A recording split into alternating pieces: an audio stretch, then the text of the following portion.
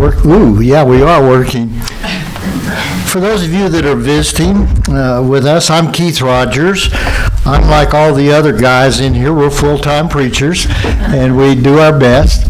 And we kind of have a tradition here. If we wear a tie, that means we're preaching. And Joe came up and said, "Oh, you're preaching." I just about took my tie off. But anyway, as you know, I usually use a PowerPoint, but boy, lately, PowerPoint has not been doing the thing for me. It seemed like every switch I should turn, I do. And so anyway, I'm just using the old-fashioned way, and I'm not very good at that either. But anyway, we're glad that as visitors you're here, and we have a lot of our members that are out today. Tim's in Alaska with Sue's sister Ann in Anchorage, and they woke up, was it day before yesterday, with 36 inches of snow. And they have a winter storm coming in this Wednesday. So, boy, am I glad I'm here. So anyway, I didn't really know what to talk about. That's the hardest thing for me. And I was just looking around, and all of a sudden, I was looking at Matthew, the 6th chapter, starting with verse 25, and it's about do not worry.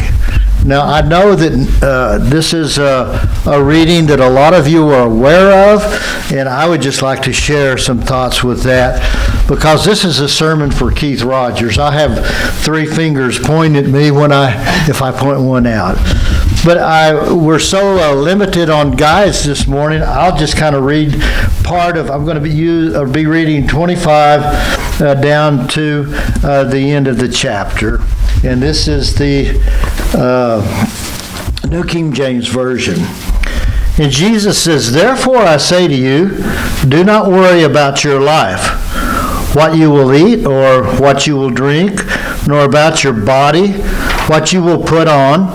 It is life not more than food, and the body more than clothing. Look at the birds of the air, for they neither sow, nor weep, nor gather into barns, yet their heavenly Father feeds them." And then he asks us, "Are you not more important than birds? Which of you by worrying can add 1 cubit of this anyway? So why do you worry about clothing? Consider the lilies of the field, how they grow. They neither toil nor spin. Nor do I say to you that even Solomon in all of his glory was not arrayed like one of these. Now if God so clothes the grass of the field, which today is and tomorrow is thrown into the oven, will he not as much more clothe you, O you of little faith? Therefore do not worry, saying, what we should eat, what shall we drink, or what shall we wear? For after all these things the Gentiles seek, for your heavenly Father knows what you need, that you need all these things. But seek ye first the kingdom of God and his righteousness, and all these things shall be added unto you. Therefore do not worry about tomorrow, for tomorrow will worry about its own things. Sufficient is the worry for the day. I'm really messing that last one up. Sufficient for the day is its own trouble. As I thought about that verse, it's a beautiful verse. But, you go down to Spokane and they have these huge, I guess you would call them in convention halls, huge.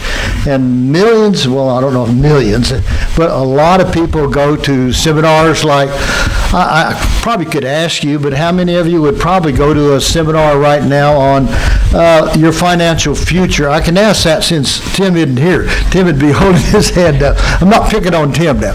But anyway, we could all probably use a lot of that.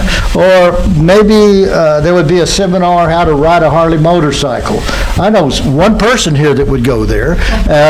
Scott, I'm picking on you now. So anyway, or maybe a seminar could be on, I don't know, how to improve your family life as far as family relationships, or how to survive with teenage kids. I'm not going to ask how many people would go there, but anyway, but would any of you attend a seminar that would be on, let's say, how to worry more?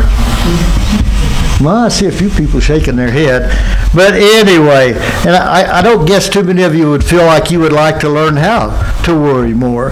But I'd like you to kind of think about that just a little bit as I start looking at, I think we probably are all an occasional visitor to worry. Maybe some of us find it more mildly uncomfortable, and some of us may find it pretty intense. Whether we express worry as a distraction every now and then, or whether worry could be immobilizing our whole world, those are some things that we all as Christians would rather not worry as much. And we are sometimes, well, we'll get to that situation later. I would like to think about worry as one of those pests of life. And if you allow me, as a retired science teacher, I would like to try to compare worry to a wasp. Now, I discovered worry-wasp is kind of hard for me to say, so if I go through it, you know that what I'm talking about. Wasps are a pest, but boy, can Satan develop those wasps of worry. I would just like you to think just a little bit to introduce the wasp of worry. They can build a nest in our heart. And that nest, you can probably understand, they can become very ingrained in our hearts. You know, they can dominate our lives. And our goal today is hopefully we can swat, that's a good southern word, well, I guess it's good here too, swat the wasps of worry and direct the pest away more than we have them hanging around. You know, wasps come in all kinds of colors and types. I'm talking about the wasp in your heart, but they're also the physical wasp. You know, we've only been here about 7 years now, and we go to Colorado in the summertime, but our wasps here are little bitty guys. And I thought, man, those aren't bad. Then one stung me, and I changed my mind. And then we had a nest. My goodness, that thing was this big around. It was down by the creek. And I didn't mess with it because over history before, in South Texas, I was helping my brother-in-law connect a power line, John. And I was reaching behind a thermostat outside with a breaker box thing on it. And there was a whole mess of those big red Texas moth. And one hit me before I even know they were back. And, you know, I thought somebody had hit me with a brick almost. Well, a baseball bat would be better. I swelled up like after being Rocky V or whatever that movie was where Rocky gets all beat up. But that hurt. And I could imagine riding on a motorcycle, Scott, at the speed limit, and one of those, I don't know why I said the speed limit. I know you go the speed limit. But anyway, you know, a wasp catches you inside your goggles or whatever. I can't imagine. You realize the damage that a wasp can do. So I would just like to kind of talk a little bit about pain and the pain that wasps, the physical wasps, can bring, and also talk about the pain that gets into our hearts from wasps. And actually, that pain of the wasp and worry can actually almost define a person. I've seen it change people to exactly, that's all they do is worry. I hate to talk about my wonderful grandmother Rogers, but living in New Mexico, Fort Sumner, she had a reason to worry, but I won't go too far with that. But, you know, they came into New Mexico in a covered wagon before New Mexico was even a state. They did homesteading in a ground, half ground, what do they call the thing that's half ground? What? Shallow ground. Yeah, that or I'm sorry, I'm having an 82-year-old moment right now, but it was a dugout, I think. Yeah, but anyway, and they did have Indians. That was during the time of the long Navajo walk, and she did have some things to worry about. But there's some things I learned from her later on I'll share that meant so much to me. We all have things to worry about. But my granddad, getting back to the farm, he had a way to kill wasp. We had him there, and he would do it in the nighttime. You know why he did it in the nighttime? Yeah, wasp can see in the daytime. That's not very brilliant, was it, that I said? But he used a long stick. In fact, they used to fish with cane poles for perch and catfish. Well, he had a old cane pole that he'd cut about this long, and he wrapped a tow sack. How many of you know what a tow sack is? Oh my, this is New Mexico we're talking. Gunny sack. All right, a gunny sack is what you store gunny in, right? What's your gunny carry, my granddad taught me. I love that. Anyway, he would put coal oil. How many of you know what coal oil is? Okay, how many of you know what kerosene is? Okay, kerosene. Today it would be, boy, I'm having a hard time with this sermon. I think I better just quit. Anyway, he would put diesel, that's easy to say, on it, and he would light it just like one of these torches you see in the whatever movies, Gage, that the conquerors are coming, right? Anyway, and he would walk up to that wasp nest, and it's dark, and he would just stick that thing under the wasp nest, and he had fried wasp. I don't know if there was a market for that. That might be a way that, Alvin, we could get rich, start frying. No, let's don't go there. Anyway, he would kill all the wasps, and it was very safe. Well, today, how do you kill wasps? I know all of you know you use wasp spray. Right. And that wasp spray is supposed to spray from, I think it's guaranteed 18 feet. That's about from here to Crystal. Do you realize that's a pretty good spray? You could actually use it for bear spray. I don't know after the battle whether the bear will have parts of you. Never mind, we won't go there. But it's pretty good way to do it. And the granddad did a good job with the coal oil and everything else. But today, as I explained how you can get rid of the wasp of worry, I don't want you thinking I'm going to try to leave you into something that will hurt you with your wasp, whatever problem you may have, and especially the one I have. There are good ways to do away with wasp of worry, and Jesus tells us that. And before we look at the scriptures that Jesus gave us about worry, I'd like to just set some parameters of what I'm talking about. Worry can actually be good if it's used right. I can remember having to study for a test, and I was pretty worried about it. But I knew to not pray just before I took the test and say, Lord, help me get through this test, and not having studied at all. And I know we could do a lot of things about worry. And I'm not going to get into those things, but you can probably visualize sometimes in your life you've had to worry about something and you did something about it, and everything came out pretty good. But if some people let's say some person is trying to get a job. You really want a job, but you don't do anything nowadays with your portfolio.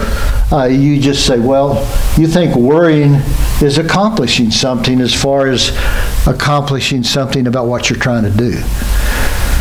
I hope Joe doesn't mind me using him, but he participates in this Ironman stuff.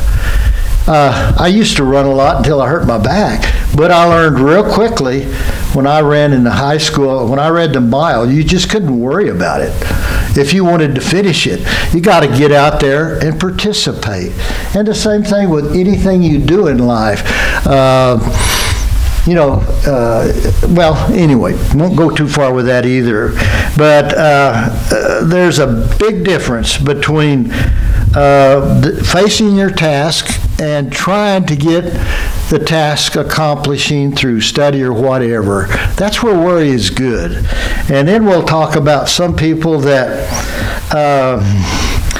I don't know, many people will confuse worry with action, and it's not. It starts ending up with procrastination, and that's really not what we're talking about today. People who worry incessantly about themselves, worry is an action that's not really happening. To properly understand what this passage is today, we must distinguish between productive worry and non-productive worry. And I think we pretty much understand that. And you've probably been around people who have non-productive worry and those that use it. And I'm not going to deal with that a whole lot, but just want to bring it up. And using the words of Jesus we just heard, we can burn down a neighborhood if we try to burn the wasp like my granddad did, and he didn't know what he was doing. He knew what he was doing. I can see me burning down the whole neighborhood with trying to use a what would you call it? It'd be a flag, a torch of worry. But first I'd like to look at three people, and let's picture kind of what they're doing. I'm learning some interesting words. Purple people, big black bug, all this stuff. Thank you all for your grace. First is person to worry I want to talk about is the, I guess you'd call him the happy, cheerful worrier. You've met him. Life is just a happy walk down the beach. They don't worry for the next 5 minutes, more the next 5 years. Completely irresponsible to do things, to get things done. Life is just a lark. Life is a motto to them is probably, why worry? Just be happy. And maybe take a nap or whatever, Life itself, for the Christian, though, is not just a walk in the beach and being happy. And the Bible tells us how we need to be, responsible for a lot of things. The second person that I'd like to talk about worries to the max. Have you ever been around someone who worries a lot? Oh, yeah. And how does that control their personality or how they're doing for that day? Well, they're just worry warts, as we'll call them in a minute. They worry about everything.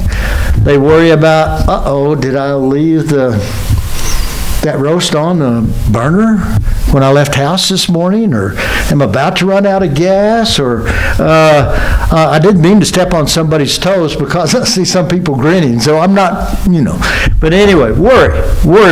It can cause deep anxieties. It can cause anxiety. It really can actually get you sick. But the worry wart is going to probably his or her motto for the day is going to be, why not worry? I have a right to worry, We won't go any further with that. I think most of us probably fall right in the middle of worrying. I think I worried more, but as a young person, you have so many decisions to make. But there was a lot of prayer in there. Every young person has when they am I going to graduate? That was a pretty big worry for me. And, got in college, and, if I made a C, I felt pretty good because I was working 40 hours a week, and I knew I wasn't the sharpest knife in the drawer. And it just, when my beautiful wife graduated, she was, what do you call that? Kamu Sim, what was that? Really good, okay? It was Coma Simblata or something like that. There you go. You got it. You guys know, comma. But anyway, when I graduated, it was Praise the Lord, okay? So anyway, But usually those people like us really know how to worry, and this part of the sermon or the lesson that Jesus taught, we all understand. As we mature, we get better. But I would like to just talk about the third person, too, is a person that has a terrible catastrophe happen. And this is just almost too personal to talk about. But think of the forest fire we had this summer, and all 90 homes that were burned. And those people know what worry is. They're worry, or I guess you could call it, it's worry, but it's also catastrophe. And there's a catastrophal worry. I just made up a new word, I think, but it didn't sound like it. But, and where do we deal with those people? Well, thank God for the church here, and the church is everywhere. You meet with them, you pray with them, you listen to them, you help them with their worries. And I'm just so thankful that we have people in Spokane and Airway Heights and out here that are like that. And so I guess all three of these, hear a sermon on Matthew 6 through the chapter. Some preachers, I'm not a preacher, but I see some preachers that would gladfully use a very eloquent service and probably make these people feel terrible. Make them feel like, you're going to hell, basically, because you worry. And that's not what Jesus is talking about here. Jesus is talking about, worrying is like, I guess you would just say it's a open consideration of God guiding you through whatever you're dealing with. And so Jesus said, don't worry. So worrying is a lack of faith, and it shows a lack of commitment to some people. How will each of these people worry? Well, the irresponsible person, we've already established that if they hear a sermon on worry, they're going to be so glad because of their happy-go-lucky personality. Good, I don't have to worry at all. I don't. And you can visualize what that person needs. They need some help from people who love them. And how about the person that's really rebuked by the sermon, that is really the worry wart? And how's that person going to react? Well, they're going to go home at night and think about that sermon they may have heard and say, wow, how am I going to do this? I tried my best not to worry, but now, after listening to that sermon, I'm really worrying about worrying too much. And it's kind of it's true. And of course, the third thing we've already kind of talked about, the unescapable, terrible thing that's happened. We all know them. We've all had loved ones we've lost homes, all of that. Again, the best thing, of course, to help them is we must be very sensitive to those people's needs. We must be very helpful to prayer. I love the prayer groups we have here and the small groups each Sunday night, and that's all about praying and helping each other. And I can't say anything other than good about that. And so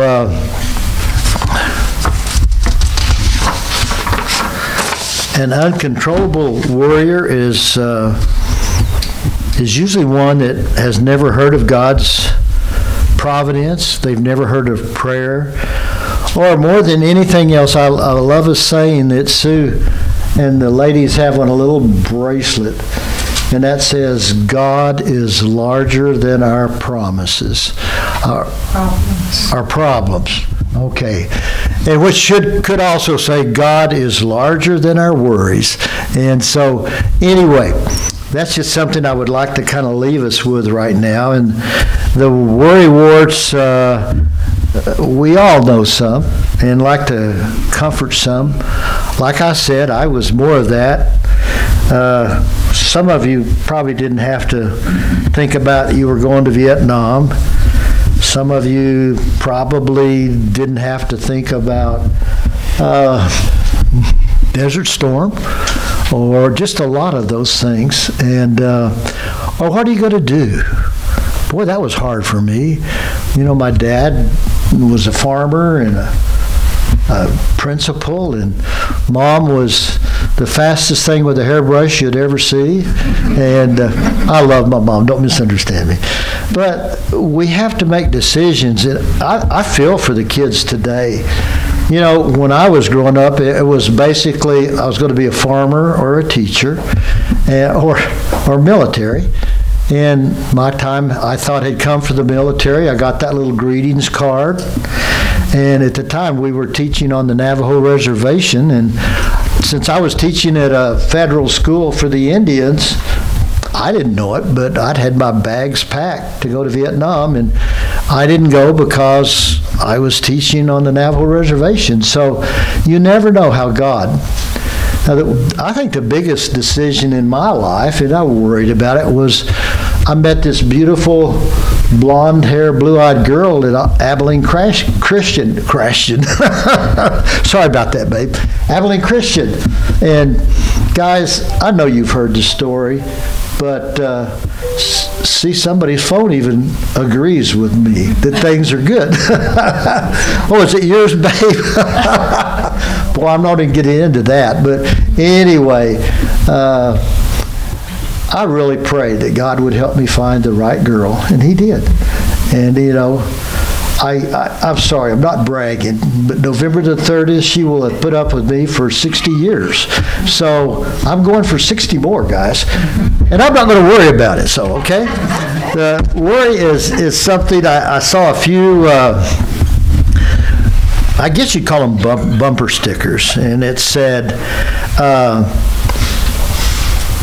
worry is because of an overactive worry gland. Now, I've never heard of a worry gland. Karen, you probably call it a thyroid? I don't know. Okay, but it said worry can cause very deep migraine headaches. My wife will say this is so true. I taught for 40 years. In the last few years I taught, I started to experience terrible migraine headaches. And I thought it was because of the car wreck we were in. And, you know, the day I retired, I never had another migraine. So, and I prayed about it, and so thank you, God. But anyway, it can cause sleeplessness. It can worry can cause heart palpitations, upset stomach, inability to relax, irritability, whining. I hadn't thought about that one. Poor relationships. And most people who worry a lot brood on the negative. They will not take action to make any improvements. They prefer to stay in the state of uneasiness and apprehension. Here's another one that was really cute. Worrying is stewing about not doing. Why are we worrying when we are obsessed with a problem and not doing anything about it? When this happens, the wasps worry. They are nesting in our heart. And they do it because we repeat a predictable thinking pattern. Constant worry is nothing but a habit. Worry is a conditioned response. That's what the experts say. That's not Keith Rogers talking. It's not a very pretty picture to have a wasp in your heart. So why do we do it? Well, why do wasps of worry build nests in our heart and sting us over and over? And we can ask the question, one reason we worry is because life is hard. I think we'll all agree with that. As you get older, you know more about it, I guess. Bad things do happen to God's good people. When bad things happen, it causes frustration and fear, and we are forced to deal with those emotions, whether we like it or not. I can't stand up in front of you and preach some Pollyanna make-believe faith. Just pretend it's not happening, and it doesn't happen. We know differ. We all want a faith that can stand up to whatever the world deals us, and with God's help, we can overcome it all. What we need is something that will allow us to face harsh realities without being consumed with anxiety, worry, and Satan's power. We worry because our future is uncertain. We can prepare the best, and we know how. The best we know how. We are guided by God. You know, we can watch our diet, stockpile water, get survival food, and know that Iran is coming. We can buy guns and ammo to protect against terrorists if they come. I have them. We can also worry because we're not in control of everything. Doctors get sick. Financial experts lose everything. Policemen are robbed. A lot of things happen to policemen nowadays. Lawyers get sued, but you know we're not in control. And who is it that's trying to control us? The king or the queen of wasps, and we call him Satan. Satan is trying to control us. We just need to realize that, as Jesus said in verse 27, who of you by worrying can add a single hour to your life? Matter of fact, worry works just the opposite way, as we've talked about. It doesn't make us healthy. It helps us, we'll start getting sick. We worry about losing a job. We can worry, it causes anxiety, which lowers your job's performance. Are you worried about gaining weight? What do I do when I worry? I eat. So, it's just counterproductive for me. We all know what we do when we're frustrated or worried or whatever.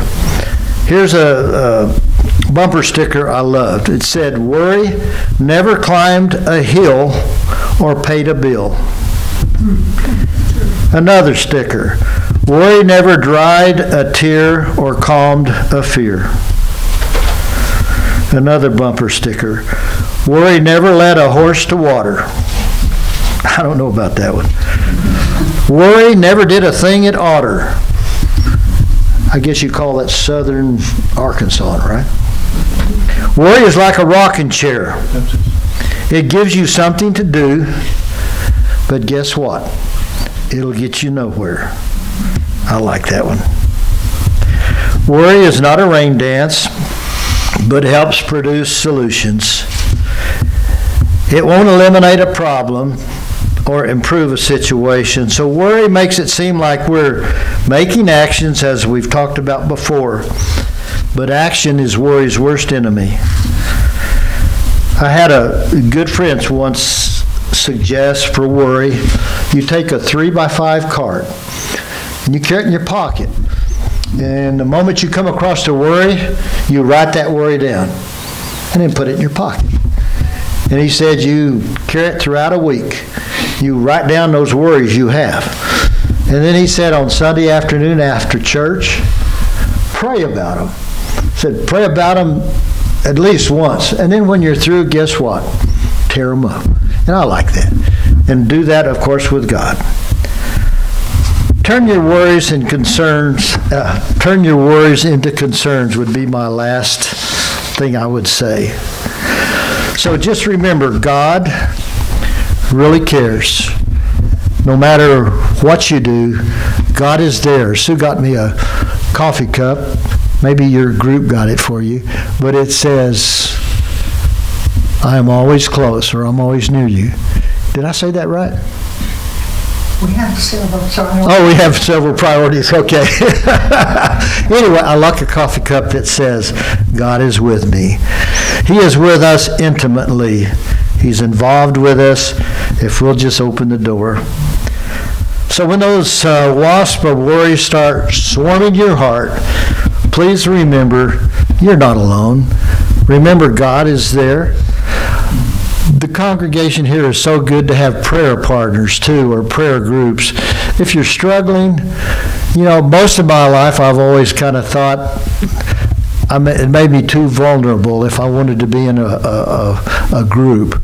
But like Eisenhower said, there are no atheists in foxholes. Well, there should be warriors, that's hard to say, in foxhole with their brothers and sisters.